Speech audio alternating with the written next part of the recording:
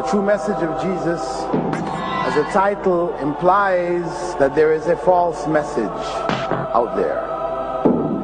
And for us to determine what in fact is the true message, we must look at the evidences, the authentic and reliable evidences that can support any claim to be the true message of Jesus.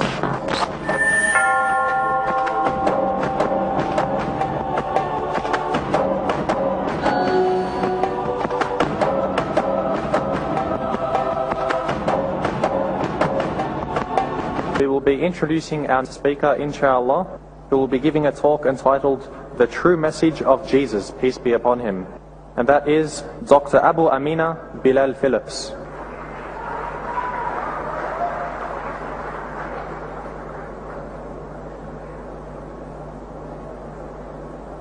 Just a bit of a background on Brother Abu Ameenah. He was born in Jamaica in the West Indies, and he grew up in Canada, where he accepted Islam in the year 1972. He completed a BA from the College of Islamic Disciplines in the Usool ad-Deen at the Islamic University of Madeenah in 1979, and an M.A. in Islamic Theology in 1985 at the University of Riyadh, the College of Education. In 1994, he completed a Ph.D. in Islamic Theology in the Department of Islamic Studies at the University of Wales. From 1994 to 2001, Dr. Bilal founded and directed the Islamic Information Center in Dubai, UAE, and the Foreign Literature Department of Dar al-Fatah Islamic Press in Sharjah, UAE. In the year 2001, Dr. Bilal established the Islamic Online University, the first accredited Islamic university on the internet. He was a professor of Arabic and Islamic Studies at the American University in Dubai and University of Ajman, UAE, a lecturer and director of Da'wah and Education at the Qatar Guest Center in Doha, Qatar, and is currently the Dean of the Islamic Studies Academy in Doha. So I'll present, inshallah, Dr. Abu Ameenah Bilal Philips to give his talk entitled The True Message of Jesus, peace be upon him. Alhamdulillah, wassalatu wassalamu ala Rasulillah. All praise due to Allah, and may Allah's peace and blessings be on the last messenger of Allah. The true message of Jesus, as a title implies that there is a false message out there.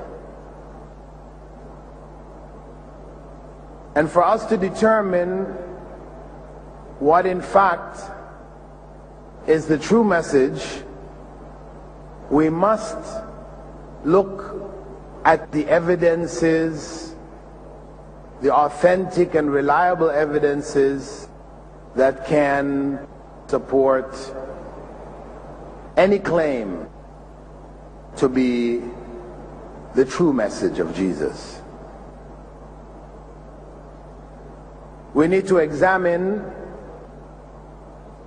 what I may perceive as the false message and its evidence, as well as the evidence which I will present to support the truth. And for any Christian who truly wants to know what in fact did Jesus convey, who in fact was he, then I invite each and every one of you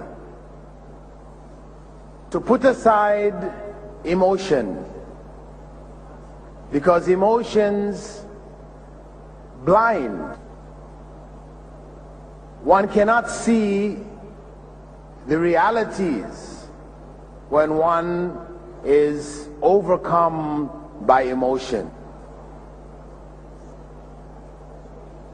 Emotion, by its very nature, is important. We are emotional beings. we love, we hate. But if emotions don't follow knowledge and they precede knowledge, then we end up loving and hating the wrong things. Often, not all times, but often enough, we end up loving and hating the wrong things. So I invite our Christian guests, because this, of course, is of most importance to them, to put aside emotions today and look at the facts, to get a clear understanding of the message which Jesus brought and who in fact was Jesus. There are two basic ways that we can produce evidence. They are from two basic sources. Either from the historical record, what historians have gathered, or from revealed scriptures. These are the main two sources. That is for those who believe in God. Of course, if the person doesn't believe in God, then revealed scriptures may not have any real significance to them. They will say it's only the historical record. When we go and look into the historical record for evidence, there is virtually nothing available from the time of Jesus. May God's peace be upon him. A biblical scholar by the name of R.T. France wrote, "No first-century inscription mentions him, and no object or building has survived which has a specific link to him." In fact, the historical record is so absent of information concerning Jesus that there are among Western historians those who claim he never existed, that he was a fable, made up. So then, where do we go? To find out about Jesus, for those who believe in God, the only place left is the scriptural evidence.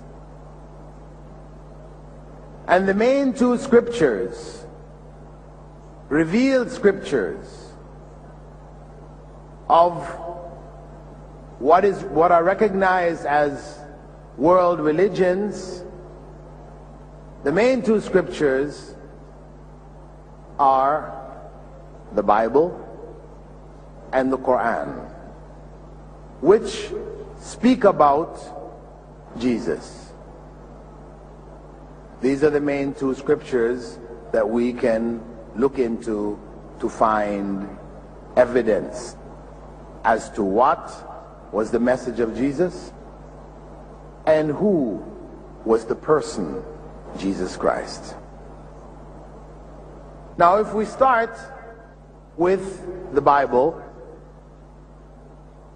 what we find from the evidence gathered by biblical scholars, not by Muslim scholars, but by biblical scholars researching the Bible, they have come to the conclusion that much of it is of doubtful authenticity. We find a group of scholars in the UK, theologians, university professors in theology, Christians, gathering a compilation of writings on Jesus into a text which was called The Myth of God Incarnate. It was edited by Professor John Hick.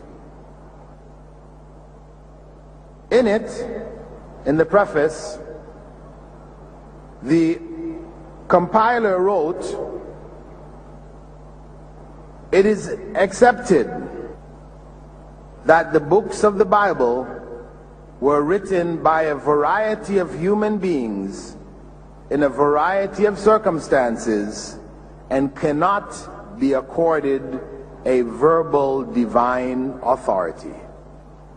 He wrote this after saying, in the 19th century, Western Christianity made two major new adjustments in response to important enlargements of human knowledge.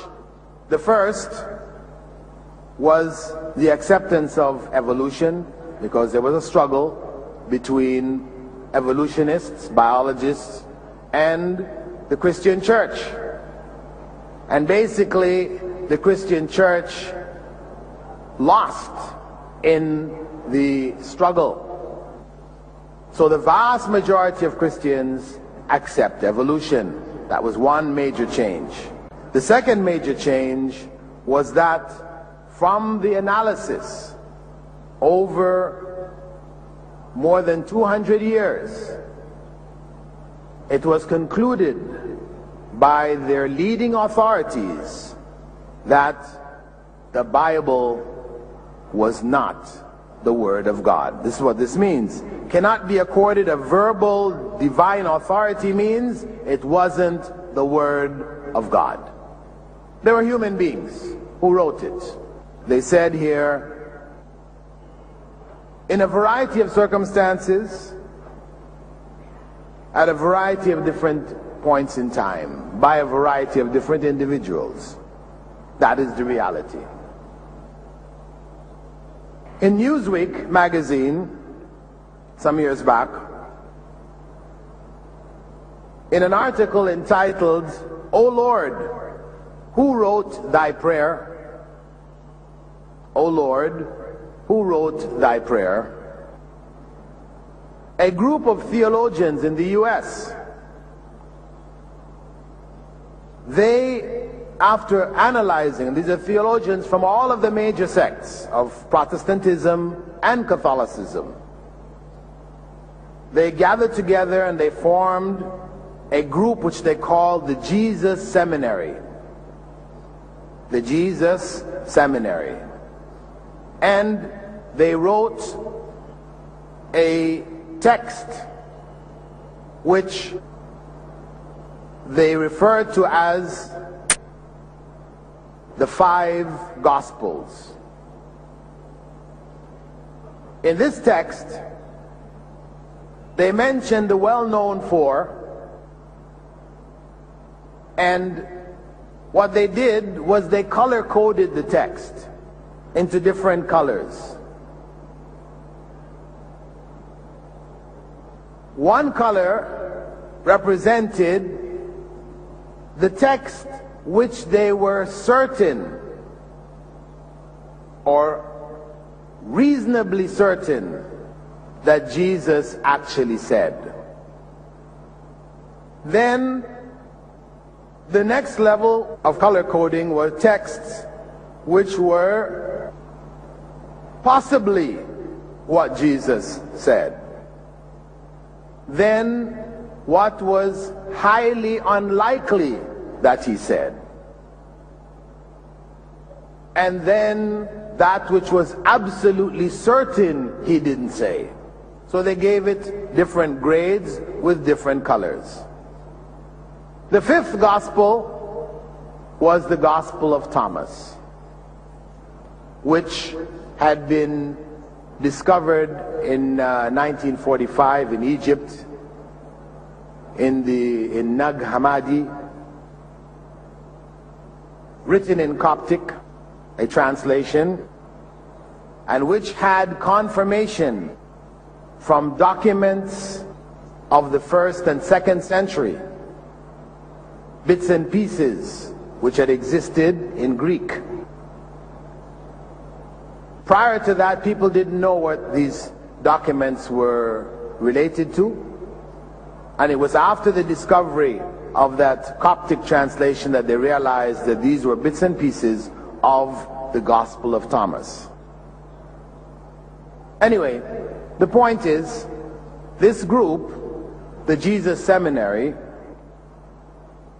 they concluded, after analyzing the Lord's Prayer, what is known in Christianity as the Lord's Prayer. It begins, Our Father who art in heaven, hallowed be thy name, thy kingdom come, thy will be done on earth as it is in heaven, so on and so forth. Give us this day our daily bread, and etc.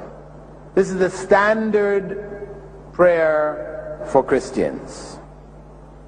Similar to Al-Fatiha for Muslims. Muslims recite the first chapter of the Qur'an in their daily prayers. So for Christians, the Lord's Prayer is the most central prayer shared by all Christians. And in the biblical context, in the Gospels, it is Jesus who is telling his companions this prayer that they should make.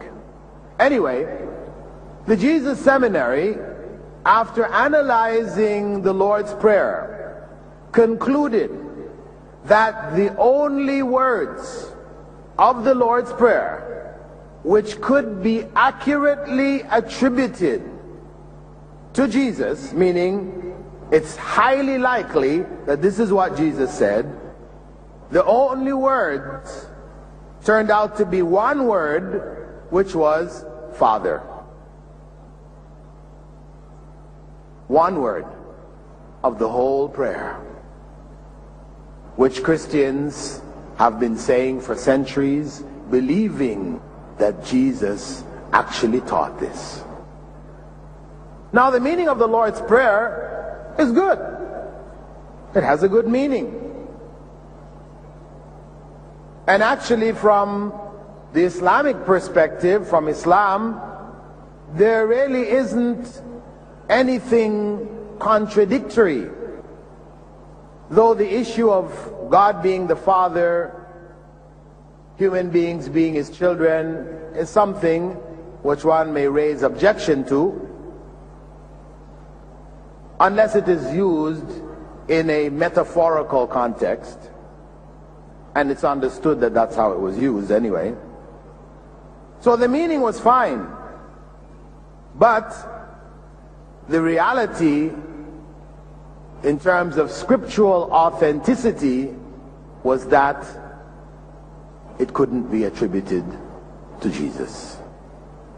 And when you go through that text, the 5 Gospels, and look in the 4 Gospels as to what could be accurately attributed to Jesus, according to what they said, it would be enough to fill 1 column of a newspaper. You know, the newspaper, the average page is divided up into a series of columns. It would only be enough to fill a single column, a little more than a single column. Meaning that the vast majority of what is found in the Gospels cannot be accurately attributed to Jesus. The Gospels themselves, according to Dr. J.K. Elliott of the Department of Theology and Religious Studies at Leeds University in the UK, he stated in an article entitled "Checking the Bible's Roots,"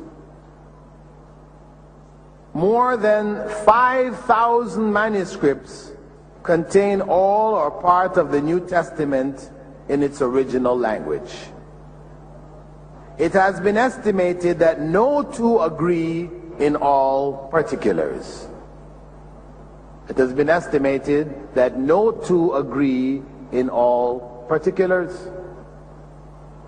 Meaning that you have 5,000 manuscripts, and from that 5,000, it is not possible to establish a single authoritative text. Not possible to establish a single authoritative text. As a result, and this is modern research, he wrote that in the latter part of the 80s. Modern research shows that the well-known Bibles that are in people's hands today, the King James Version being the most popular, this version, like all of the versions that came after it, relied only on a few manuscripts. They didn't use all of the manuscripts. They relied only on those which went along with church dogma. So, when, for example, it was decided that a revised version of the King James was to be made, the authors, scholars, Christian scholars who got together, they wrote in the introduction describing the King James Version, saying, "The discovery of many manuscripts more ancient than those upon which the King James Version was based made it manifest that these defects are so many and so serious as to call for revision of the English translation. Errors, mistakes, so many and so serious that it required a new translation." And in the process, what they did is they deleted texts and they added texts.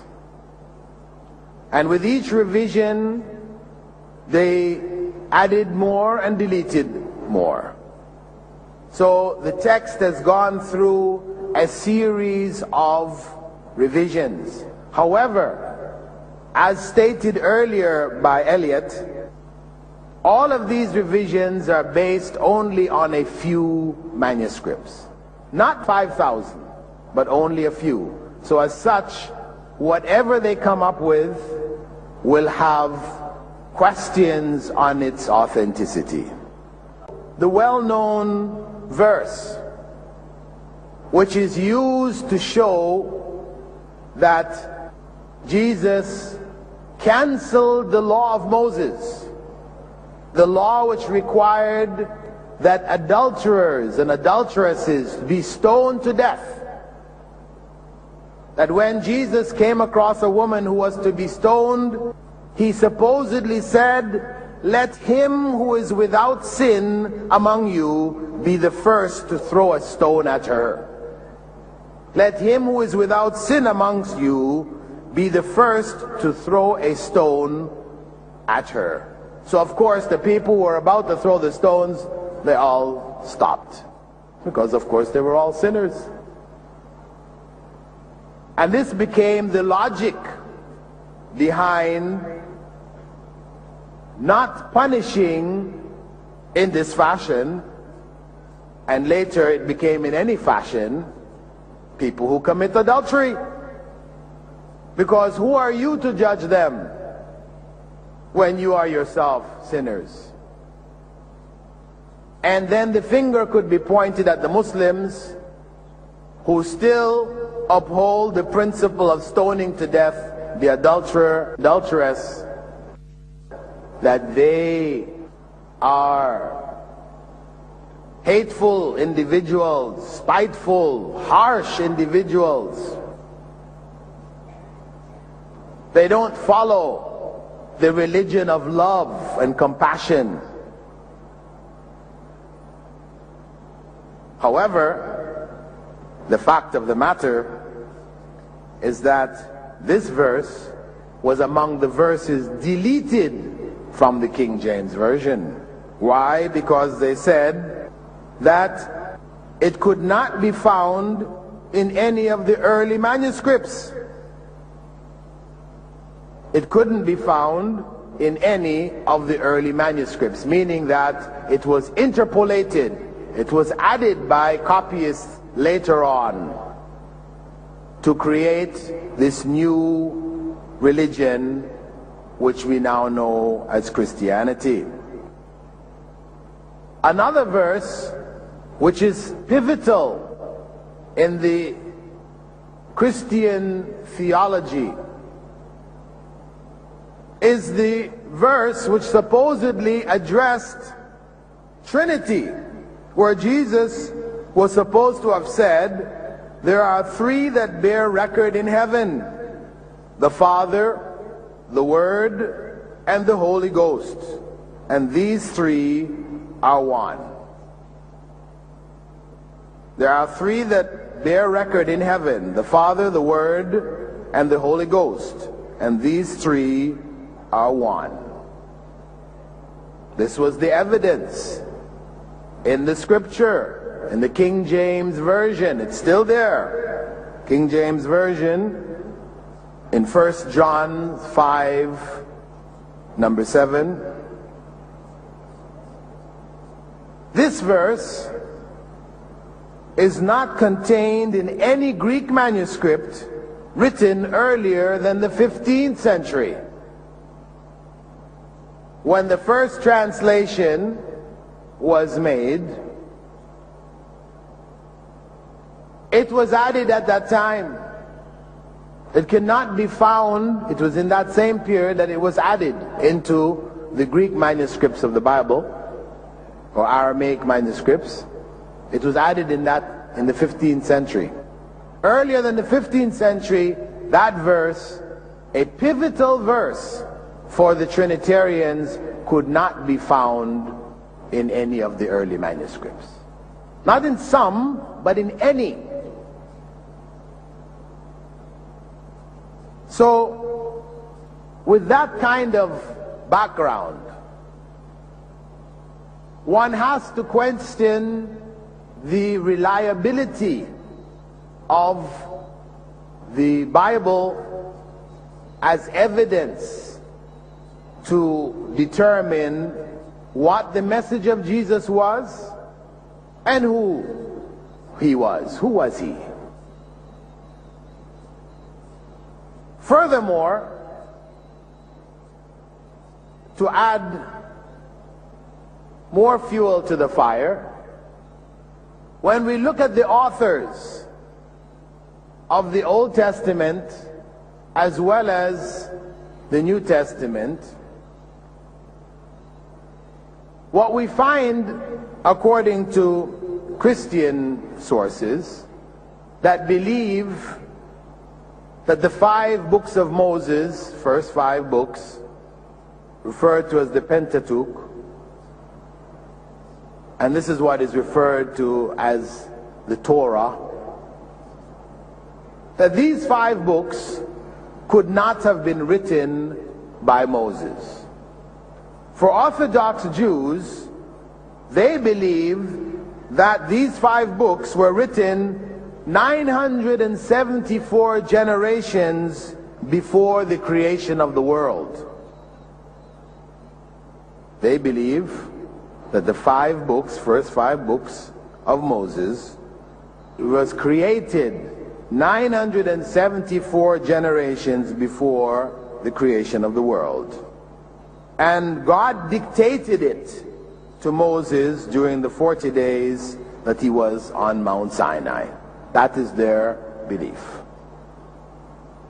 Well, from a Muslim perspective, the true Torah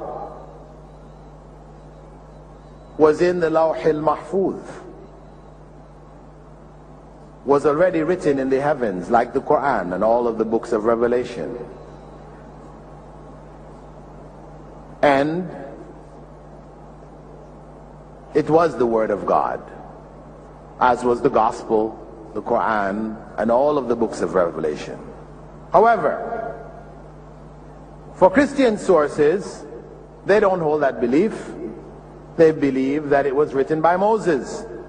However, in the text itself, there are verses which indicate that this could not possibly have been written by Moses.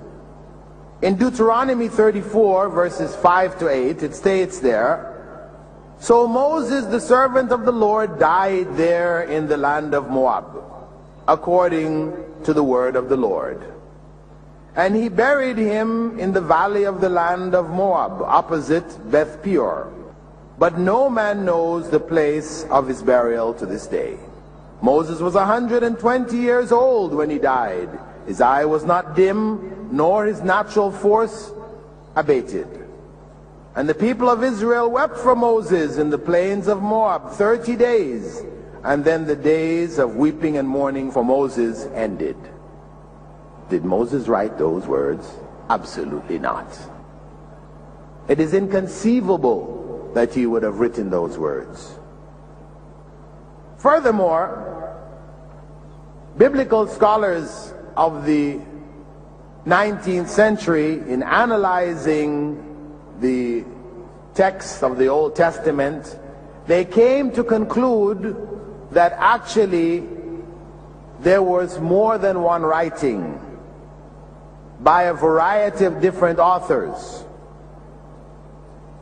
Some of the documents they refer to as J, and some they refer to as E, because of the fact that Jehovah was used for God in one set of writings, and when these same writings were repeated, Elohim was used for God. So they could see there are two different authors here. And modern linguistic analysis by Professor Richard Friedman, he said that the 5 books of Moses are a mixture of Hebrew from the 9th, 8th, 7th, and 6th centuries before the time of Christ. Whereas, according to their calculations, Moses was alive in the 13th century before Christ, 700 years previous.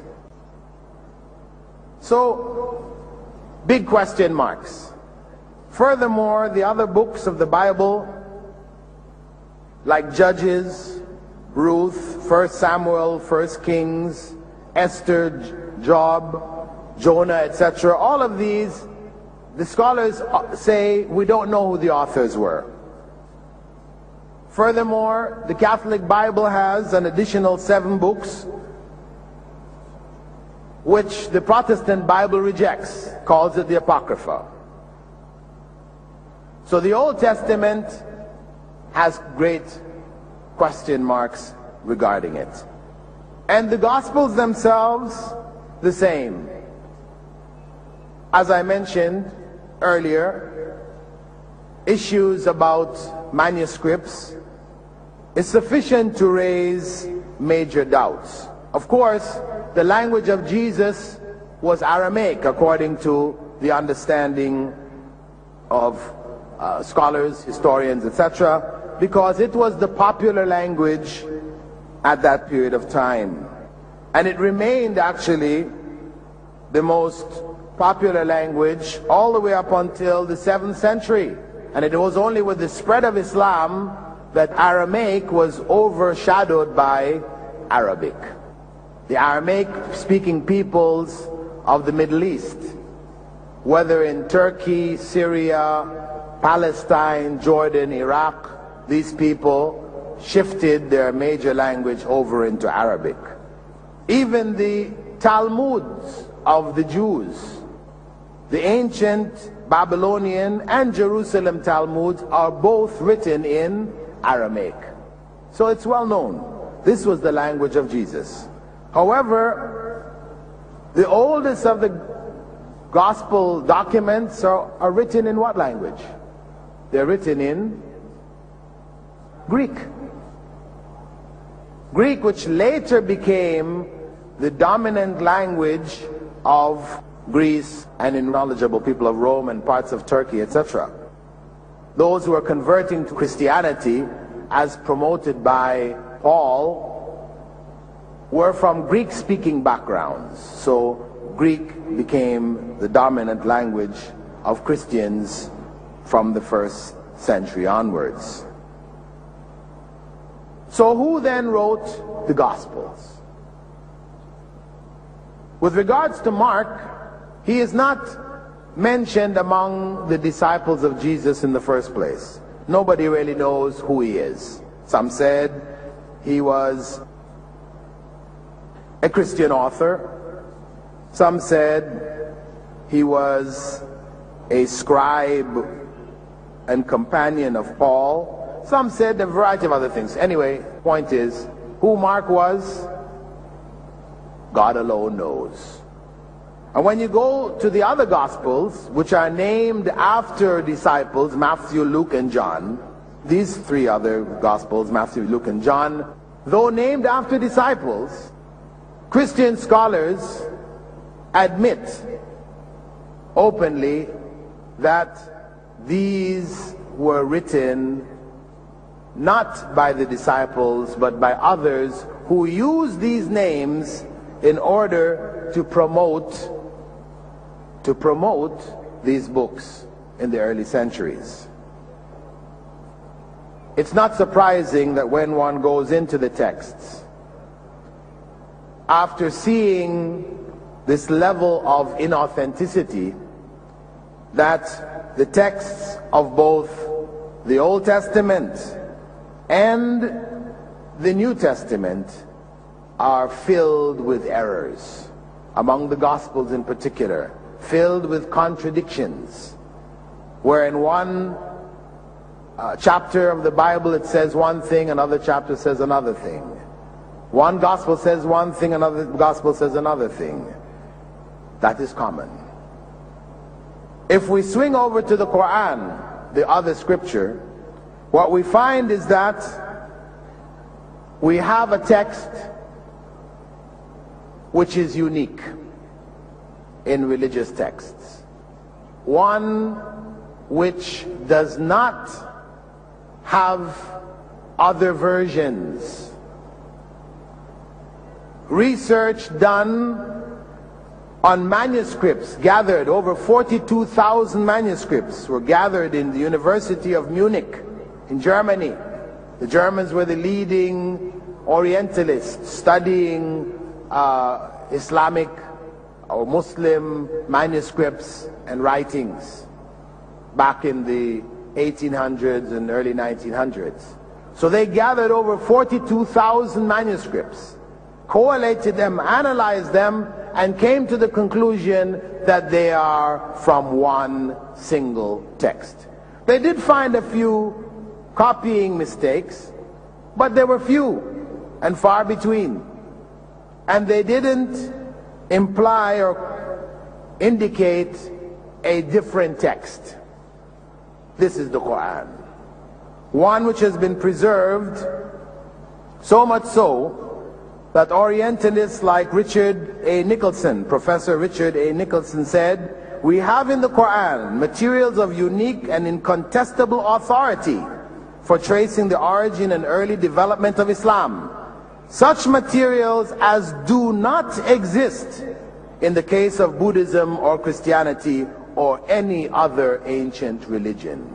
And many such statements, similar statements from Western authorities. So, onto the person of Jesus. Who was he? According to the Qur'an, he was a messenger of Allah. As Allah said, and remember when Jesus, son of Mary, said, "O children of Israel, I am the messenger of Allah sent to you, confirming the Torah which came before me." That's what is stated in the Qur'an. We can find support for it in Matthew 21 verse 11. And the crowd said, "This is a prophet. This is the prophet Jesus of Nazareth of Galilee." And in Mark 6:4 we find, and Jesus said to them, "A prophet is not without honor, except in his own country, among his own kin, and in his own house." And in John 17 verse 3, Jesus is quoted as saying, "And this is life eternal, that they might know thee, the one and only true God, and Jesus Christ, whom thou hast sent." Why would I quote from the Gospels after pointing out its inauthenticity? Because of the fact that the general inauthenticity of the text doesn't mean that it doesn't contain anything authentic. Muslims do believe in the truth of the Gospels and the Torah and all of the earlier books, only that they have been changed. But how do we know what is truth amongst them? When we compare it to the Qur'an, we find that there is support for it in the Qur'an, then we can be certain this much is true from the Gospels or the Torah. With regards to Jesus being a man, of course the Qur'an refers to him as Jesus, son of Mary. And he's the only one who is referred to in the Qur'an in this way. The only prophet mentioned in this way is Jesus. Jesus, the son of Mary. To affirm his humanity, that he was a human being. And even in the Gospels, in spite of their distortions, we still find statements there. In John 14 verse 28, the Father is greater than I. In John 20 verse 17, I ascend unto my Father and your Father, unto my God and your God. And we also find in Timothy, 1 Timothy 2 verse 5, for there is one God and one mediator between God and men, the man Jesus Christ. The man Jesus Christ. So that is who Jesus was. He was a man and a messenger of God. As regards his immaculate conception, that he was born without a father, that is affirmed in the Qur'an in far more detailed evidences than in the Bible itself. However, Jesus performed miracles which led those who look back at his miracles and consider him to be God, it led them to conclude that these were evidences of him being God. However, virtually every one of the miracles attributed to Jesus can be found done by prophets of the Old Testament. And the various statements attributed to Jesus, like that found in the book of Revelations, verse 8, I am Alpha and Omega, the beginning and ending, saith the Lord, which is and which was and which is to come, the Almighty. Such statements, Christian scholars have corrected themselves, confirming that this was not the statement of Jesus, but of God. And other statements attributed to Jesus where they indicate that he existed before being in this world, like Jesus said unto them, verily, verily I say unto you, before Abraham was, I am. We can find similar statements found in the Old Testament, as in Proverbs, where Prophet Solomon says, ages ago I was set up at the first, before the beginning of the earth. So these type of metaphorical statements cannot be used as evidence that Jesus was God. Even the phrase Son of God, which Jesus never uses to describe himself, and others use it, we find this term used to describe many of the prophets of the Old Testament, and even Adam is mentioned in the Gospels as the Son of God. Other statements like Jesus being one with the Father, being in the Father, he said the same thing to his followers, that as I am in the Father, you are in me.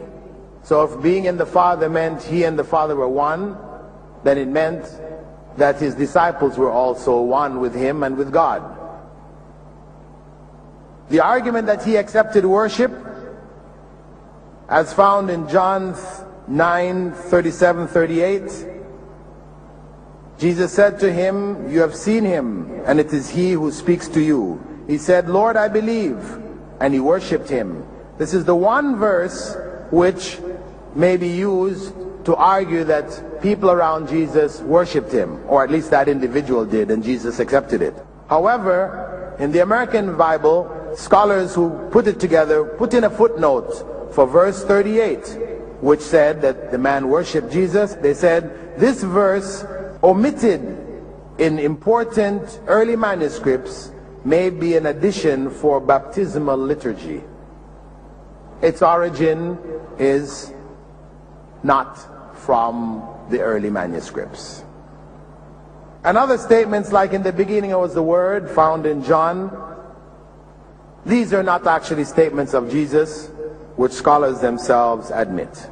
So if we move on to the message of Jesus, what was Jesus' message? We have to say that fundamentally his message was one of submission, as is recorded in Matthew 7:22. "Not everyone who says to me, 'Lord, Lord,' shall enter the kingdom of heaven, but he who does the will of my Father in heaven." He who does the will of my Father in heaven. Also you can find in John 5 verse 30, "I can do nothing of my own authority. As I hear, I judge. And my judgment is just, because I seek not my own will, but the will of him who sent me." So the essence of what Jesus claimed as his message, what he was conveying to people, was submission to the will of God, which indicates that that message was none other than Islam, because Islam means submission to the will of God. And Jesus affirmed the law of Moses. He didn't change it. He didn't break it. And he said, as recorded in Matthew 19 verses 16 and 17, "But if you want to enter into life, keep the commandments." And in Matthew 5:19, "Whoever therefore breaks one of the least of these commandments and teaches men to do so shall be called least in the kingdom of heaven." In Matthew 5:17 and 18, "Think not that I come to abolish the law and the way of the prophets. I have not come to abolish them, but to fulfill them." And in Romans 7:6, we find the opposite stated by Paul. "But now we are discharged from the law, dead to that which held us captive, so that we serve not under the old written code, but in the new life of the Spirit." This was Paul's claim. He abolished the law. He claimed a new dispensation, the New Testament. Jesus affirmed the Old Testament, meaning the message which was brought by all of the prophets of God. And Jesus, in his various statements and his practices, reaffirmed the oneness of God. He worshipped. He prayed. This demonstrated to his companions that there was God, and there was one God. And when he was asked about the kingdoms of this world and tempted by the devil, he said, "It is written, you shall worship the Lord your God, and him only shall you serve." That's in Luke 3 verse 8. And he prophesied the coming of Muhammad sallallahu alaihi wasallam. He said, "Nevertheless, I tell you the truth. It is to your advantage that I go away. For if I do not go away, the counselor will not come to you. But if I go, I will send him to you." The counselor, Christians commonly take to mean the Holy Spirit, but obviously this couldn't be that here, because they believe that the Holy Spirit was present in the world in the time of Jesus, whereas Jesus is saying that the counselor won't come unless I leave. So obviously he was talking about one to come after him. And in the end, to conclude, When we look at the way of Jesus, we find that his way is the same as that taught in the Qur'an, the way of all of the prophets. That way begins on a physical level with circumcision. Jesus was circumcised on the 8th day, Luke 2:21. The idea that God was circumcised on the 8th day is ludicrous. But circumcision is a part of the covenant with God. And Jesus didn't eat pork, nor blood, nor did he drink alcohol. Even the verse where he was supposed to have turned alcohol into wine, scholars doubt its authenticity, as it's found only in the Gospel of John. The other 3 Gospels don't contain it. And he made ablution before prayers, and he prostrated in prayers. He fell down on his face in prayer, as did the prophets before him, mentioned in the Old Testament. And the women of his time wore veils, hijab. They covered themselves. And he greeted his companions and those around him, saying, Shalom Aleichem, Salam Alaikum. That's how he greeted them. And that's how the earlier prophets greeted. And he fasted 40 days and nights. Not 1 day or 2, giving up chocolates. No, he fasted, a real fast. And he was against interest, as it was forbidden in the text of Moses, in the Torah, in Deuteronomy. And he did not prohibit polygamy, though people have concluded that in Jesus' practice. What we find is that Christians practiced polygamy all the way up until the 17th and 18th centuries in Europe. They understood it to be permissible. And the earlier prophets, whether it's Solomon, Moses, Abraham, and the others, were all known to be polygamous. So in conclusion, we have to say, without a doubt, that Jesus Christ, the Son of Mary, was a man sent by God as a prophet and a messenger to humankind. He brought a message which was submission to the will of God. It was the same message brought by all of the prophets of God, all the way back to Adam. The religion of Adam was Islam. Some may question, how can you claim that? Well, we know definitely it was not Judaism, because that came into existence after the time of Moses. We know it was not Christianity, because Jesus himself never even used that term. What we know is that Adam was commanded not to eat from the tree. What was required of him was submission to God, to obey God. Don't eat from the tree. And that is Islam, submission to God. But whatever tree God has forbidden us is forbidden to us, and we should submit and not eat from it. That is the religion of God. And Jesus, a man, Son of Mary, carried that same message, and that message is preserved in Islam today. So for those Christians who would like to follow Jesus as he taught, as he received from God, then I invite you to come to Islam and follow the truth from God.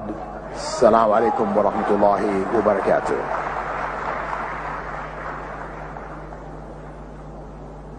Jazakallahu khairan, Dr. Abu